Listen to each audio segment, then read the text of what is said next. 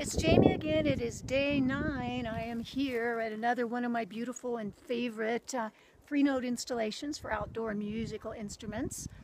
Anyway, I'm checking in today. Today's day 9. It's a great mastery number, so it's a good number and a good day to review what this series has really been about. If this is the first one that you're joining us for, it'll be a good recap. Anyway, I invite you to certainly start from day 1 and take 30 days in your own life to run through a process of healing distortions for love in your own lives, as I'm doing for mine. I set my intention 9 days ago that I was going to take on in my own body's physiology, within my heart, within my mind, within my nervous system, I was going to take on those subconscious patterns that were still operating in me and blocking my ability to receive love. Since love is really all there is, if you chase it up to core creator source, love is all there is. If I'm not receiving things in my life, the things that are out of balance, like my finances right now are out of balance, my ability to feel freer and my ability to be me and know that the world, the universe, my communities, my relationships support the work that I am born and destined to do, because I know what that is. And it's time now that my finances reflect that. It's time that anything that I've had blocks and distortions in me that I haven't already identified, I want those distortions healed so that my receiving channels are open.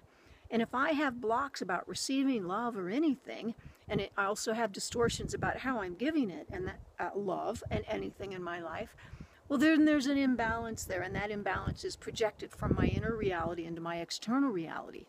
That is why those things that I want of the world and in my life, that I want to come to me, if they're not coming to me and settling in my life in the way that I feel more freedom, more love, more balance, more support from the universe, the world, from Creator, from this earth, from my life, my community, that's because there's still distortions operating in me that can't let the good that's coming to me penetrate and come into my life and be a direct manifestation. This is utilizing the law of consciousness at its highest.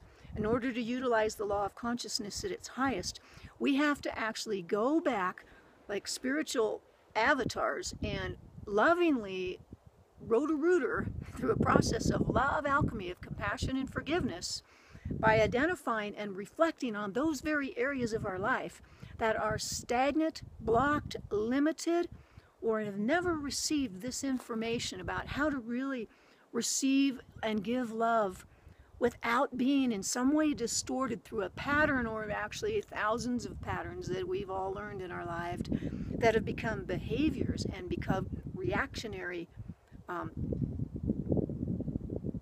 doingnesses, for lack of a better word. Let's bust through that. Join me on this series as we heal these distortions to love.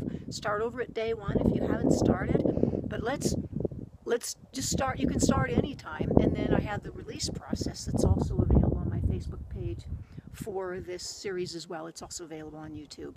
So anyway, I love you all. Thank you for doing your work on this. Thank you for healing distortions to love and being greater love in this world. Continue to join me on this video blog. I'll be creating my blogs next from Moab. I'm bound now for some time in Moab along the Colorado River, and then I'll be coming back here to this Harmony Parks Free Notes headquarters, where I'll be able to play with more of these instruments as well. Plus, we've loaded the car up with a whole bunch of them. We're never without musical tones. Anyway, I love you guys. Thank you for this brave journey of healing distortions within you to become more love.